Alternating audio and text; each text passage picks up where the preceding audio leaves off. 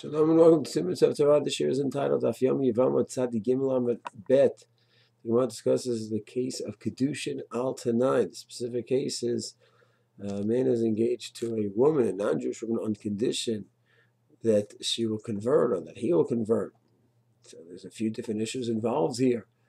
There's one question of Kiddushin Al T'nai. Is such a phenomenon, making a Kiddushin with a certain condition?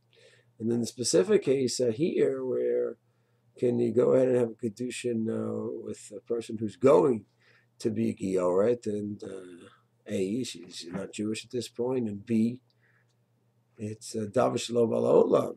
She's not a Gioret yet. So there's a lot of issues involved here. We certainly cannot touch upon them now in this short mini shir, but I'll just mention a little bit that Kiddushin Al T'nai, when a person does make Kiddushin Al T'nai, the Shulchan Aruch writes that if he has all the various conditions that are involved, then yes, there's such a phenomenon of Kiddushin Al T'nai, and the T'nai is a serious one. The person says, I'm engaging you, and here's the Pruta, li al menat, with the condition that when my father hears about this Kiddushin, he approves of it.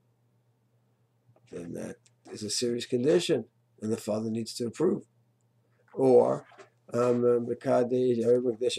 the Kiddushin Al menat, that I don't hear my father rejecting it.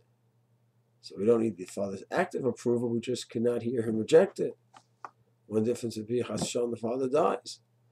So if first condition was that we need his approval, he didn't approve, it's not a Kiddushin. Second one was only if he rejects it, and he didn't reject it, he passed away.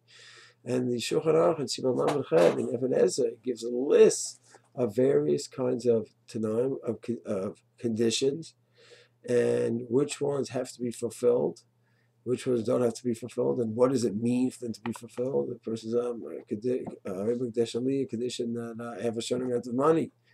So he has to show that amount of money. And the list goes on and on.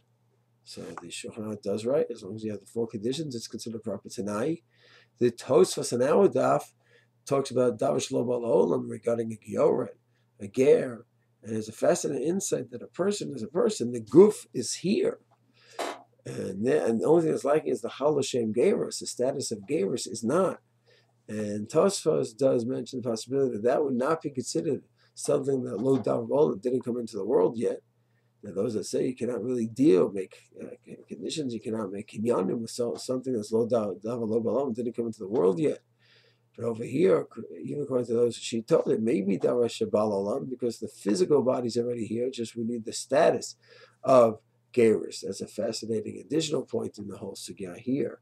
So just in sum, if the T'nai has all the right conditions, halachically it's a T'nai, and that would make the Kiddushin dependent on the T'nai. And then a Chiddush from our Daf regarding Davar Shelo B'Olam, saying it didn't come into the world yet. The Chiddush of Tosfot that a ger may not be defined as Davar Shelo B'Olam, since the physical guf, the body, is already here. It's just as a conceptual change that is added on. And they may not be considered Davar Shelo B'Olam. Shalom.